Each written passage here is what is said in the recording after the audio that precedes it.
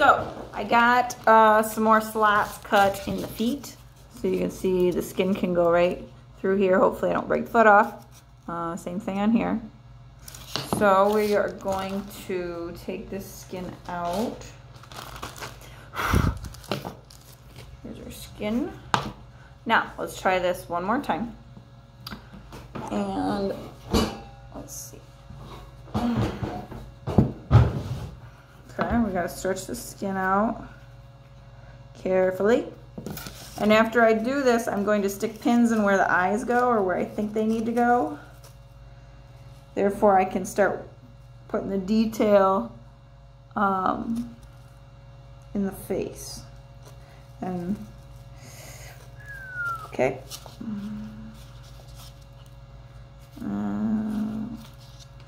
Tucking. So now we've got our foot here.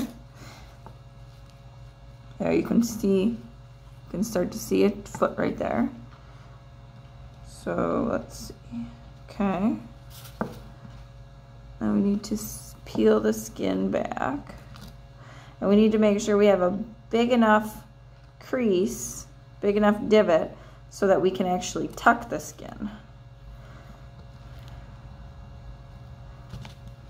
Okay, so there's a foot, so that's good. I don't have to worry about the other foot because I didn't make one yet. Pull the skin back. We don't want to pull it tight. We want to leave crinkles in the skin just because that's how they normally are. And our back foot, that's always tricky. Laying down poses are always the hardest. So we want to pull this back some more. Okay, because that's got to go back.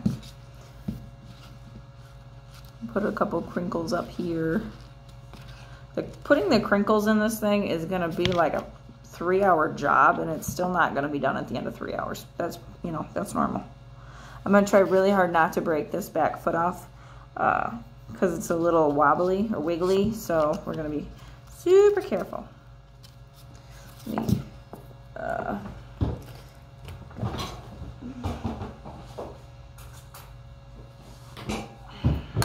get some items so we can tuck some skin back.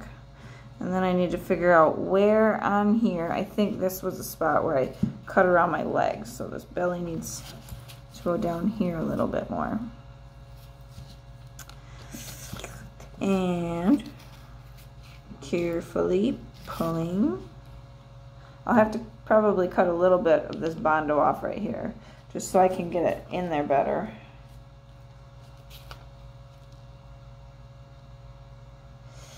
Whoop, there we go. Okay. Here we go. So there's the feet. Oh, it's got feet. Oh, look at that. It's awesome. Okay.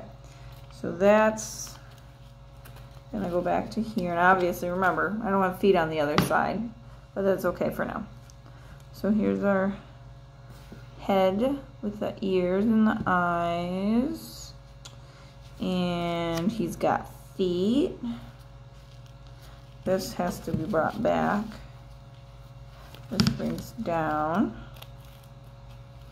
And then when I sew this, I'm probably going to use dental floss, which works really good for sewing because it's super strong and it's really thin. So there is our hairless round. So you can see a little bit better. So he looks pretty awesome. We've got the feet on there. There's the tail and then our belly when we, obviously this will meet with this and then that will be sewn. This will come down and this tail will go right like that.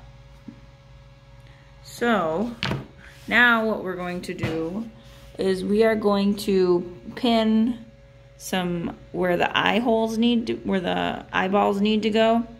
Therefore, we know, and I can put the detail in the face. And I'll make marks where the ears are, so I'll build up a little bit of clay there or Bondo so the ears can set there, so therefore I know when I mount it where they go. Because we want everything obviously to be lined up. We don't want it to look like a crazy drunk rat, but right now he does. And then we'll make divots for the mouth. Because the mouth will obviously have to thin all that and it'll have to be tucked in. And this will have to Yeah.